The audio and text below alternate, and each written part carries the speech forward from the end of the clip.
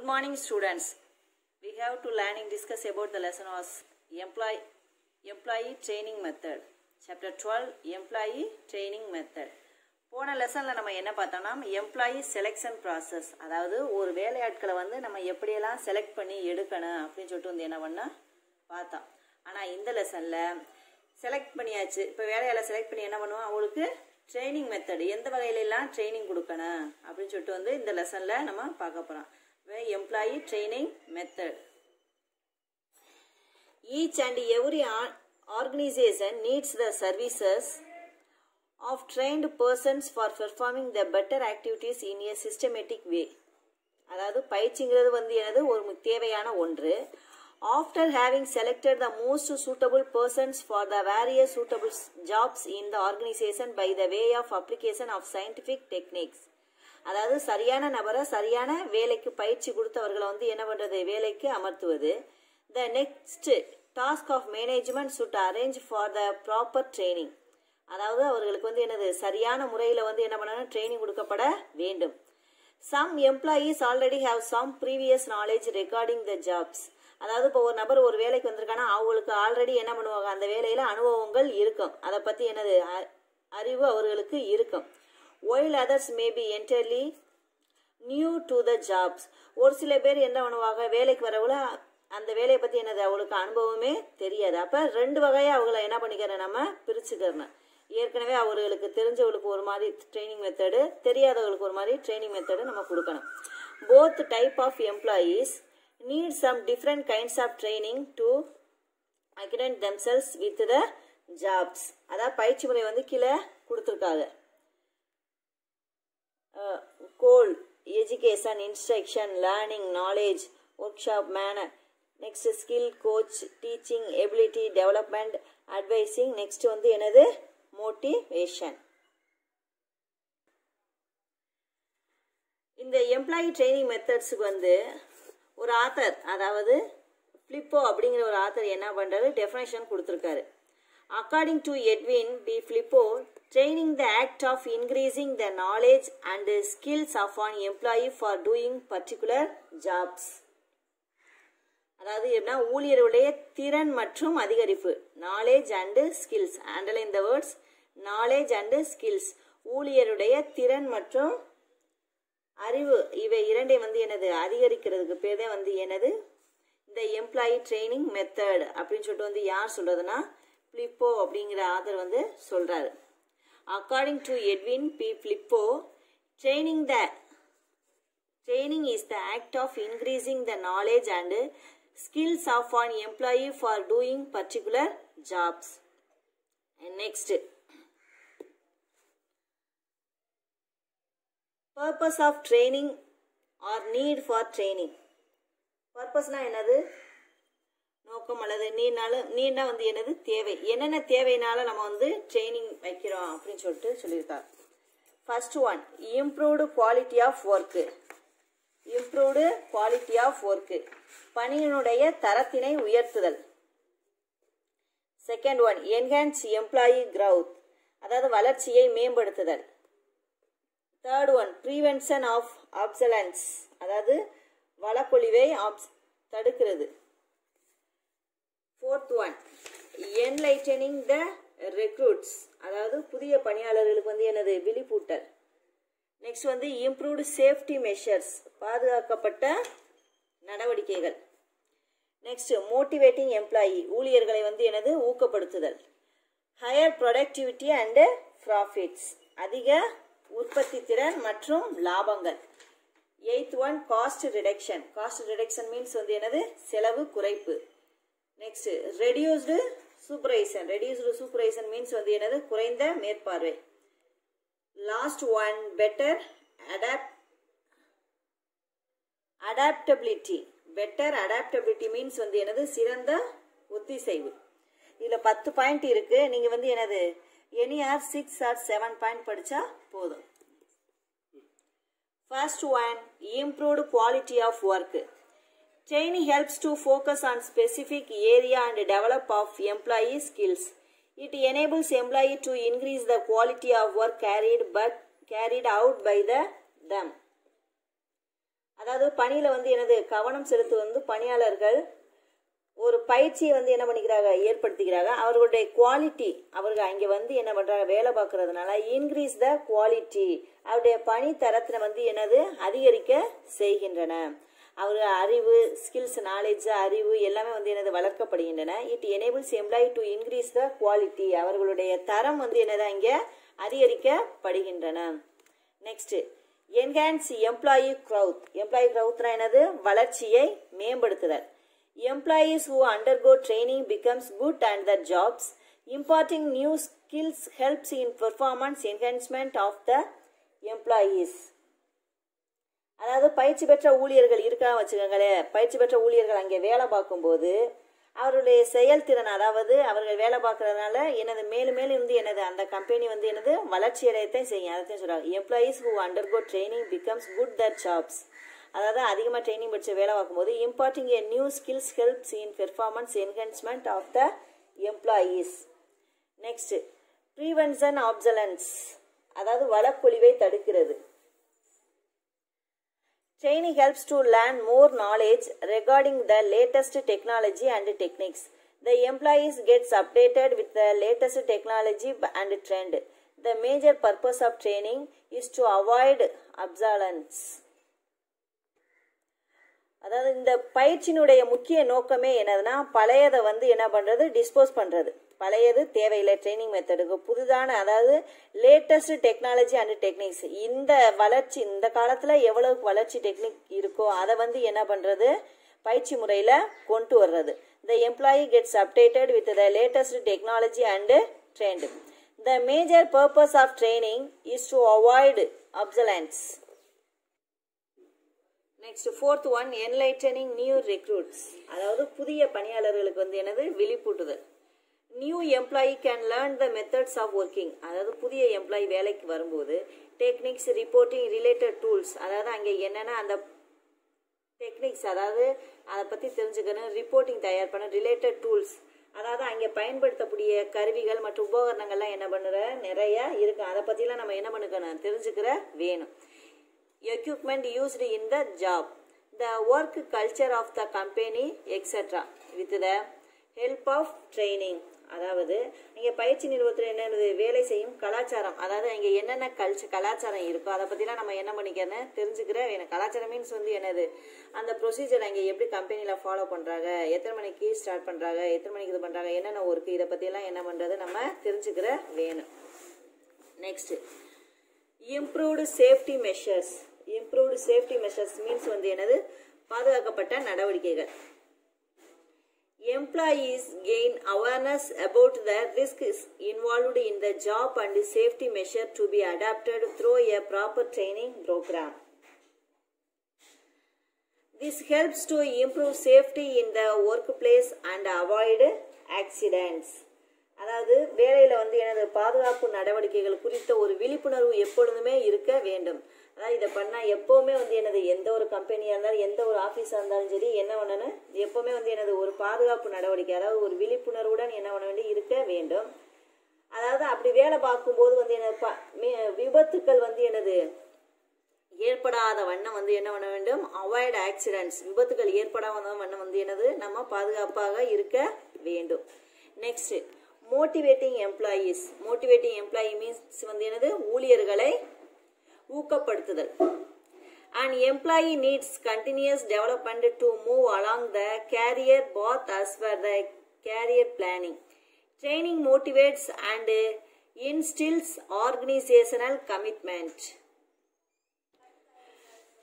An employee needs, அதாவது எம்ப்ளாய்க்கு தேவையான continuous development to move along the career path as per the career planning. அதாவது அந்த திட்டமிடுதலுக்கு ஏற்றவாறு வந்து என்ன பண்றது, முன்னேற்ற சில பணியாளர்களை வந்து என்னது நம்ம அழைக்க வேண்டும். ட்ரைனிங் மோட்டிவேட்ஸ், அதாவது ட்ரைனிங் மோட்டிவேட்ஸ், ட்ரைனிங்குடைய ஊக்கம் என்ன பண்ண வேண்டும், இருக்க வேண்டும். And இன்ஸ்டில்ஸ் organisational commitment. இந்த பர்பஸ் ஆஃப் ட்ரைனிங் வந்து என்னப்பா, ஒரு 5 பாயிண்ட் போதும், அதை நீங்க படிச்சுக்கோங்க. Improved quality of work, enhance employee growth, prevention of obsolescence, next enlightening new recruits, improved safety measures, motivating employees. Next, steps in designing a training program. அதாவது பயிற்சி திட்ட வடிவத்தின் படிகள். பயிற்சி திட்ட வடிவத்தின் படிகள்னா என்னன்னு பார்த்தா, பயிற்சி யாருக்கு அளிக்க வேண்டும், பயிற்சி பெறுவோர் யாரு, பயிற்சியாளர் யாரு, பயிற்சி திட்டத்தை வந்து எங்கே நடத்துறது, நெக்ஸ்ட் வந்து பயிற்சிக்கு என்னென்ன முறையெல்லாம் பயன்படுத்தப்படுகிறது, பயிற்சி நிலையின் அளவு என்ன, மெஷர்ஸ், அதாவது அளவு வந்து என்னவாக இருக்கணும் அப்படின்னு சொல்லிட்டு இது நம்ம பார்க்க போறோம். whom to train பயிற்சி வந்து யாருக்கு அளிக்க வேண்டும். Training department has to determine the candidates for whom the training should be imparted. In other words, it should identify whether it is need for operational level employees or supervisory level employees or executive level.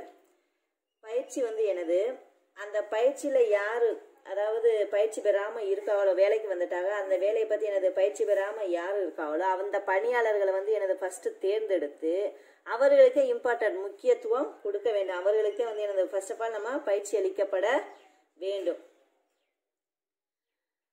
In other words, it should identify whether is needed, யார் தேவையோ, for operation level employees, for supervisory level employees or executive level.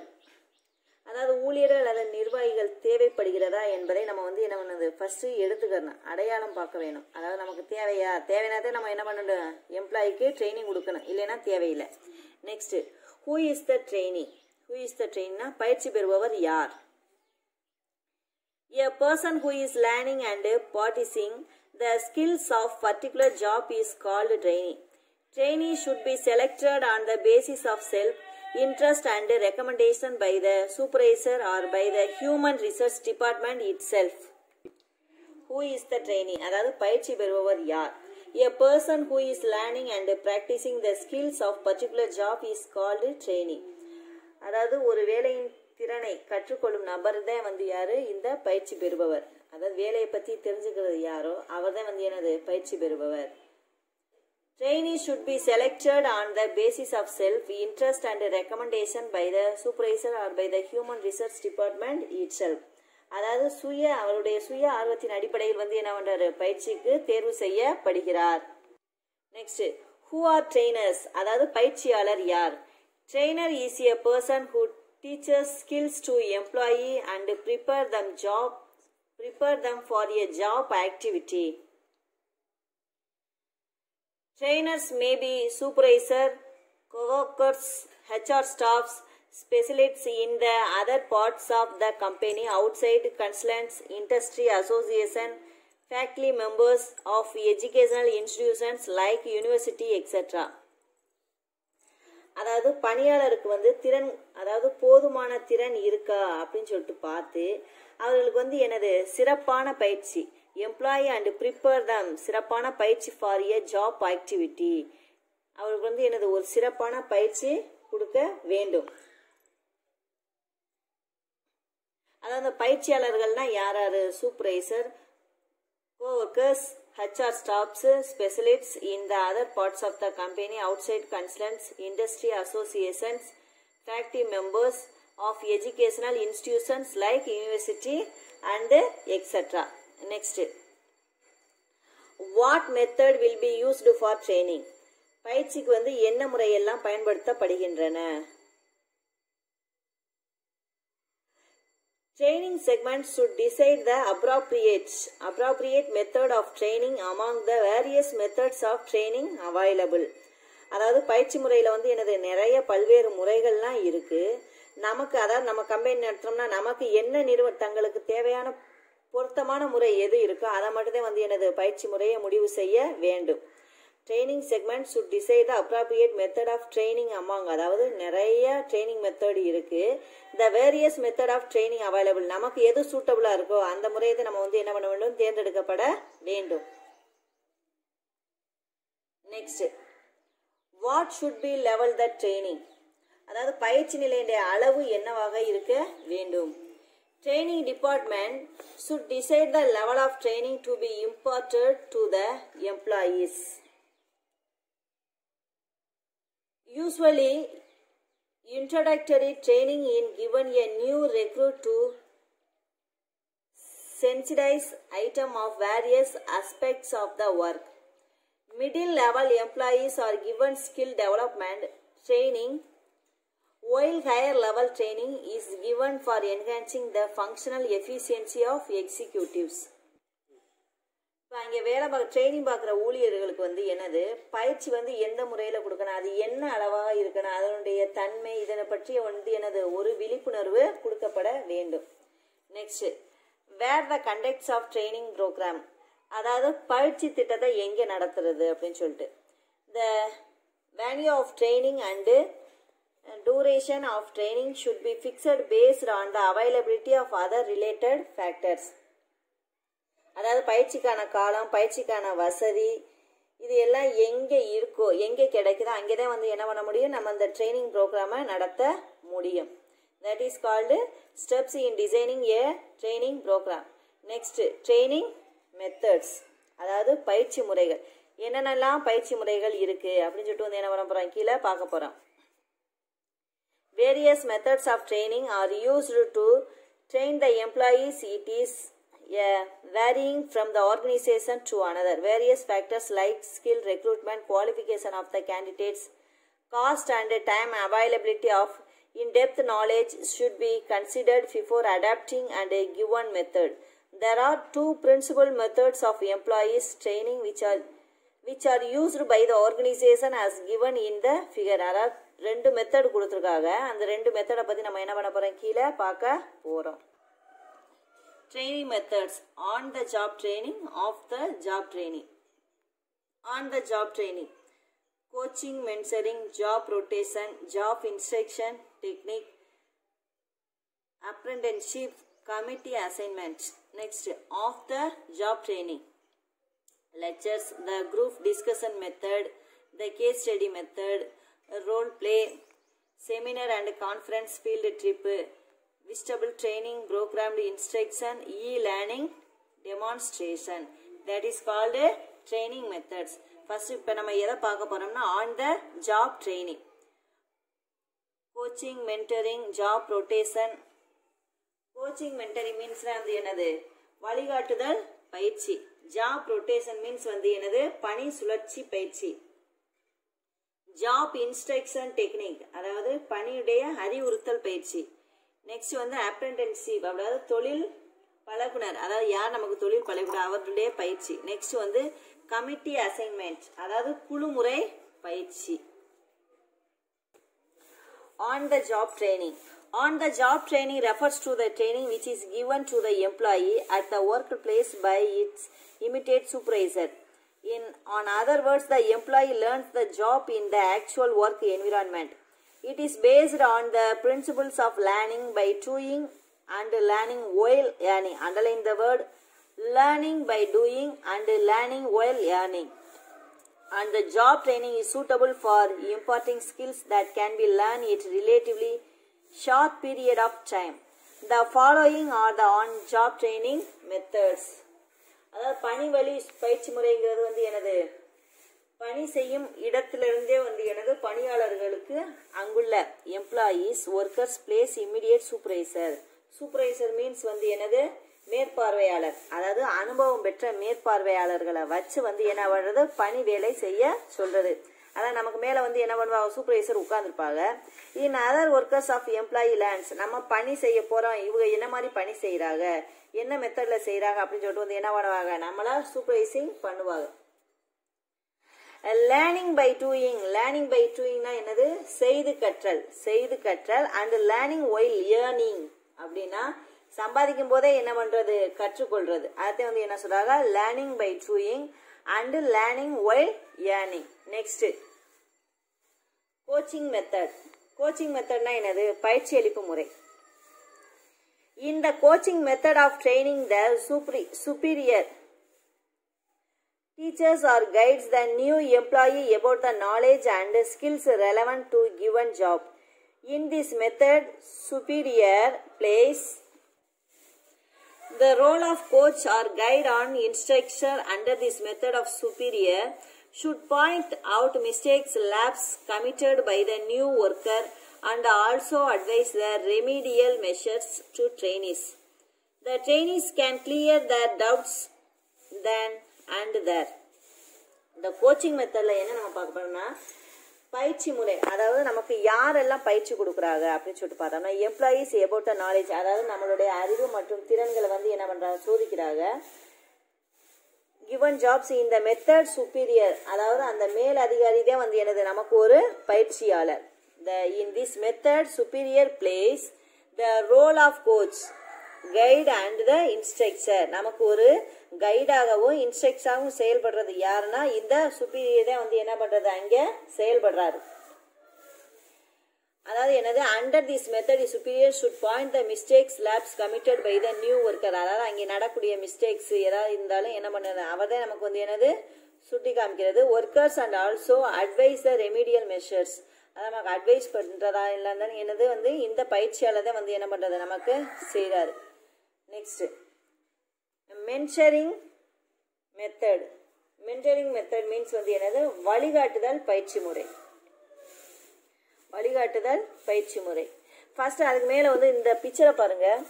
இந்த coaching வந்து என்னென்ன பண்ண பாருங்க. Training எடுத்துக்காக educational support, motivation, knowledge, potential. அதாவது ட்ரைனிங்னா உனக்கு என்ன தெரியும் ஆல்ரெடி பயிற்சி. எஜுகேஷன் மீன்ஸ் கல்வி. சப்போர்ட்னா என்னது ஆதரவு. மோட்டிவேஷன்னா வந்து என்னது நம்மளை ஊக்குவிக்கிறது. நாலேஜ்னா வந்து என்னது அறிவு.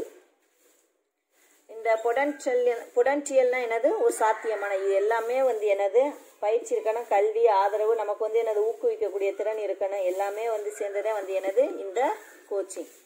Next mentoring method. Mentoring method means வந்து என்னது வழிகாட்டுதல் பயிற்சி முறை. Mentoring is the process of sharing knowledge and experience of the employee. அதாவது அறிவு மற்றும் அனுபவத்தை கொண்டு செயல்படுத்தக்கூடிய முறைக்கு பேர் தான் வந்து என்னது mentoring method. The focus in the training is on the development of attitude of trainees. It is the mostly used for managerial employees. Mentoring in always done by the senior person. Senior person மூத்த நபர்களால் மட்டும்தான் வந்து என்ன பண்ண முடியும் இந்த வழிகாட்டுதல் பயிற்சி முறை செய்ய முடியும். ஏன்னா நமக்கு வந்து senior staff ஆகுதேன். It is also one-to-one interaction like coaching. Besides, the mentor is responsible for the providing necessary support the trainees and feedback on the performance of.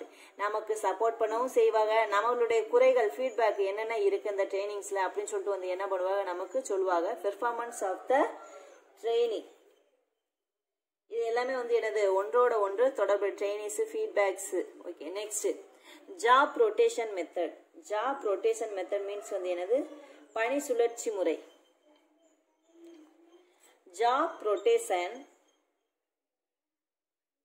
is an important method for broadening the knowledge of executives. Under this method, a trainee is periodically shifted from one work to another work and from one department. அதாவது ஒவ்வொரு டிபார்ட்மெண்ட்லையும் வந்து ஒருத்தரே வந்து என்ன பண்ண ஒருத்தர் ரெண்டு பேரும் வந்து என்ன பண்ண முடியாது வேலை செய்ய முடியாது. One work to another work. ஒரு வேலையை வந்து என்னது ரொட்டேஷன், அதாவது சுழற்சி முறையில் வந்து என்ன பண்ணுறது வேலை பார்க்கணும். Division to another department. Division for a particular period of time. அதாவது பர்டிகுலர் பீரியட், அதாவது குறிப்பிட்ட டயத்துக்குள்ள குறிப்பிட்ட நேரத்துக்குள்ள வந்து என்ன பண்ணுறது அந்த வேலையை செய்து முடிக்க வேண்டும். The main aim job rotation of the expose the employees to various interrelated jobs. அதாவது இப்போ ஒரு பணியில் இப்போ ஒரு இடத்துல வந்து என்ன பண்ணுறாங்க 2 பேர் 3 பேர் வேலை பார்க்குறா. அவளை வந்து என்ன பணி சுழற்சி முறை செய்யும்போது வேற டிபார்ட்மெண்ட்டுக்கு போவாங்க. அப்படி வேற டிபார்ட்மெண்ட்டுக்கு போனான்னு வச்சுக்கோங்க அதனுடைய வேலைகளையும் வந்து என்ன பண்ணிக்கலாம் அவங்க தெரிஞ்சுக்கலாம். அதான் சொல்றாங்க the main aim of job rotation is to expose the employees to various interrelated jobs. அதனுடைய ரிலேட்டட் ஜாப்ஸ் அப்புறம் நம்ம என்ன பண்ணிக்கலாம் தெரிஞ்சுக்கலாம். நெக்ஸ்ட் வந்து ஜாப் இன்ஸ்ட்ரக்ஷன் டெக்னிக்ஸ் மெத்தட். அதாவது பணி அறிவுறுத்தல் நுணுக்க முறை. எனது பிளான் இருக்கணும். Present, trial, follow up. Plan means வந்து எனது திட்டம். ப்ரெசன்ட்னா எனது நிகழ்வு நிலை. ட்ரையல்னா சோதனை. நெக்ஸ்ட் வந்து எனது follow Apna பின்தொடருதல். In this method, a trainer at the supervisory level gives some instructions to on employees to how to perform his job and its purpose. அதாவது பயிற்சியாளர்கள் வந்து வேலை செய்கிறான்னு வச்சுக்கோங்களேன், அவருடைய வேலை மற்றும் அதனுடைய நோக்கம் எவ்வாறு செய்வது, அவர் அந்த ஊழியர்களுக்கு வந்து எவ்வாறு அறிவுறுத்த பண்ணுறது அப்படின்னு சொல்லிட்டு பார்க்குறது. ஃபர்ஸ்ட் ஆஃப் ஆல் வந்து என்ன பண்ணணும், பிளான் பண்ணணும். எந்த ஒரு வேலையும் வந்து என்ன பண்ணணும், பிளான் பண்ணணும். நெக்ஸ்ட் வந்து என்னது, அதில் வந்து என்னது நிகழ்வு நிலை, அதாவது அதில் வந்து என்னது செஞ்சு பார்க்கணும். பின்னாடி வந்து என்னது அதெல்லாம் சோதனை செய்யணும். அதுக்கப்புறம் தான் வந்து என்னென்ன ஃபாலோ பண்ணணும். நெக்ஸ்ட்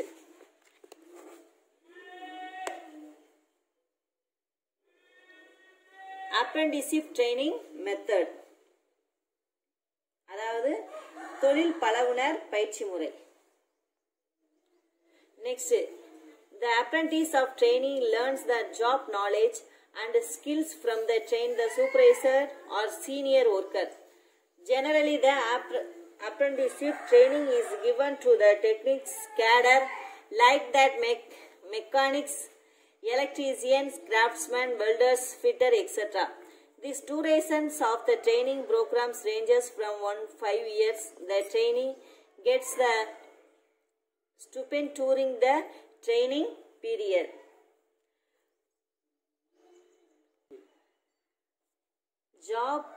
ஜாப் நாலேஜ் அண்ட் ஸ்கில்ஸ்னா, அதாவது மூத்த தொழிலாளர் வந்து வேலை அறிவை மற்றும் திறமையை வந்து என்ன பண்றாங்க, சீனியர் ஸ்டாஃப் வந்து நம்ம கற்றுக்கொள்ள வேண்டும்.